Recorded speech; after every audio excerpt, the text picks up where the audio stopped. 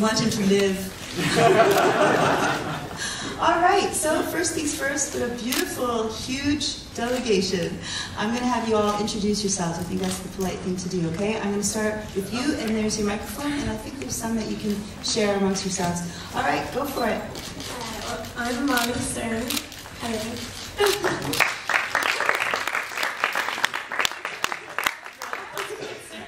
You do get applause for being Molly Sterling. Hi everybody, I'm Jimmy Rainsford. Nice to meet you all. Hey, my name is Greg French. Hi, I'm Naomi Clark. I'm Jessie Supple. I am Louie Lynch. I'm Darren Sweeney. And I'm Michael Keeley, and I'm the head of delegation. All right. Sorry? I'm Greg French, and I'm an alcoholic. This feels like an intervention. That's a different meeting. Oh, sorry. I wandered into the wrong room. Okay. Just out of curiosity, we got the head of delegation, but the younger folk here between me and the head of delegation, what are your functions here at Eurovision? I'm double bass player for Molly. Okay, so you're a musician, Yeah. right? I'm one of the backing vocalists. Okay. And on? I am a backing vocalist as well. All right. I'm a backing vocalist and a cellist. Okay. I'm a co-writer and a therapist, apparently. I play the drums. You play the drums. Well, I'm always into the drums. Oh yeah? Me too. I like the bass section of the drums. Okay. I just wanted everyone to know, like, not just your names, but you know what you're here for, right? All right, Molly. The question everybody asks, I'm sure, and everybody is completely astounded. You're 17 years old. Yeah. Well, I'm a publicity stunt actually. What? Yeah, no. You are 17 years old. Yeah. Okay. Don't worry, it's okay. And you're still at school. Yes. What grade or what level is that? I'm like the year before the finishing year in school, so I'm in 5th year right now. So, do you have now special permission, or is this like a special credit that you get, that you earn for achieving the test of Eurovision? I don't think they're gonna up my leavings or points, but I'm trying. Well, it's very educational. It's true, it is. So how do you do that? Are you just taking time out, or? Yeah, it was cool. Like they're really supportive of my school. Kind of, my principal said, like when the kind of opportunity came up, he kind of just said, like, look, if it's what you want to do, and it's the opportunity has come up, why don't you? It doesn't make sense to be like, no, I'm in school. Yeah. He said, don't worry, we'll help you catch up. So Right. they've been amazing. Yeah. Right. And so up until now, I mean, you've had a couple of days now in Vienna, and you've had your rehearsal. What's your impression thusly so far? It's mental. Mental. So cool. Like, the first time I went on stage, and I was like, I couldn't wait to see the stage, because I've never been, like, I used to be scared to get up and play in school, like, in front of assembly, and be like, oh, hell. And I was like, hell, I don't know if I can do this. I got up, and I was kind of sitting there, and they're like, okay, 10, 9, I couldn't stop smiling, like, the lights were, it's surreal, like, it's amazing, but then I kind of had to remember, like, no, sad song, wait, sad song, channel sad. Yeah, that would look weird if it was like... Yeah, exactly, yeah. But no, it's amazing, like, but it's so laid back, so we're all just having such a good time, like, Good. enjoying it, like, you know. Good. Have you had any interaction with Austrians yet? No one wants to answer that. All right, fair enough. Okay, I'll tell you what. Let's have some interaction with the International Press Corps. Anybody got a question for Molly and Co? Yes, sir. First person to raise his hand. I don't mean to point. I'm sorry, but yes, you. Hi, Molly. Corey from Wee Vlogs.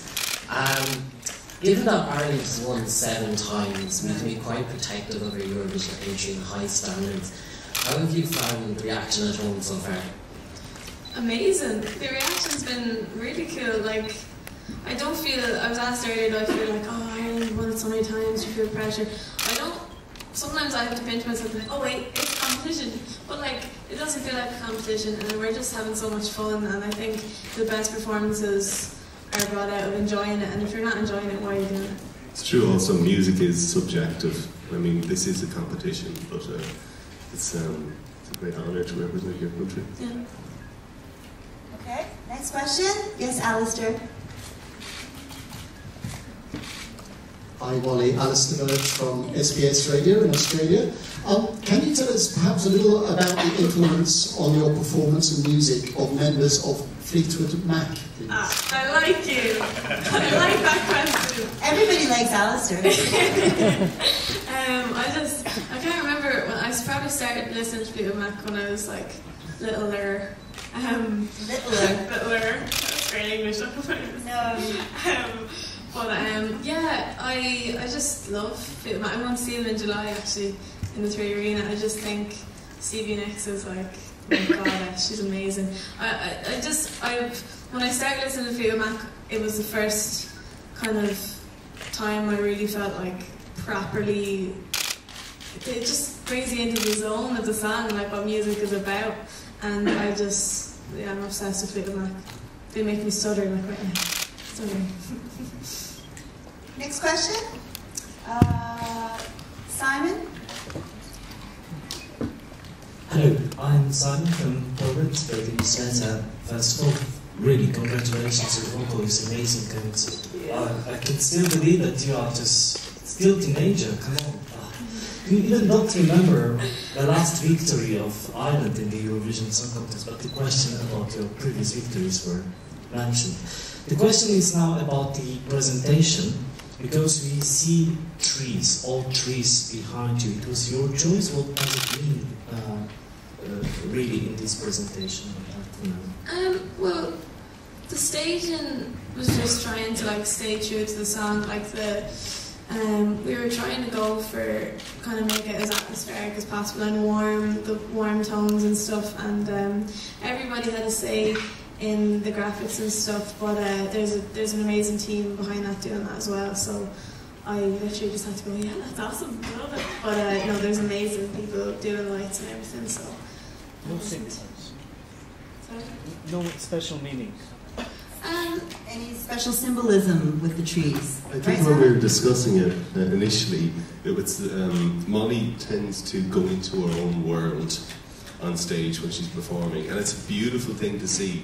She's in her own space, and occasionally she comes out of that space, and the internal visualization that you have with Molly on stage, a contrast to that is an external, surreal, somewhat surreal world, and what we hope to achieve with the end result, and that's what we're here rehearsing at the moment to do, is to achieve that lovely contrast between her inner world and the outside in a certain way, and we hope it works. We think it will. And it looks nice as well. I think it does. All right, I'm going to ask the gentleman with the green shirt. Hi, it's Pete from Roove for Iceland. As a question for Molly, I'm a big Stevie Nicks fan as well. What brings a Stevie Nicks fan to put in a song for Eurovision? And was the song written especially for Eurovision or for other? No, the song, me and Greg have been working on an album for the last year, and we had the song done before the Eurovision idea came about, and I kind of walked in the studio one day, like, okay, let's start your own song. How about we do the Eurovision, Molly? Okay. No, but then we kind of talking about it, and people at the start were like, but that's not a Eurovision song, you can't put that.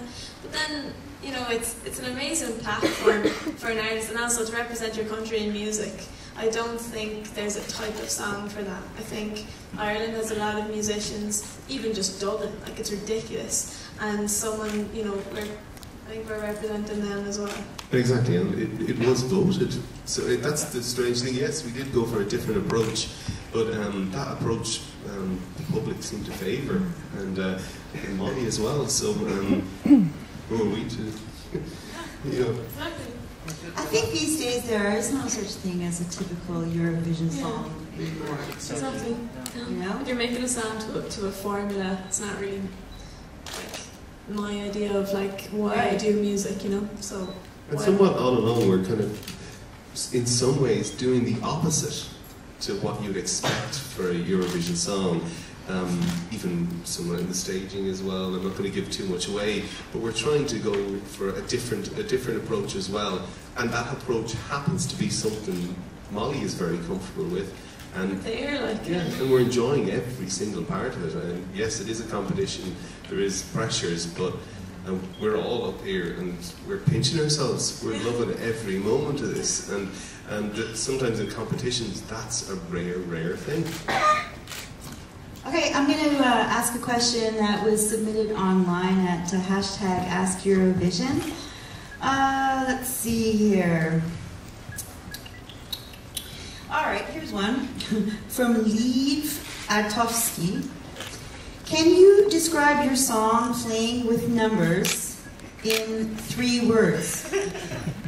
We've answered this earlier on, actually. Yeah, we answered it. Yeah, would you like us to answer it in the same way?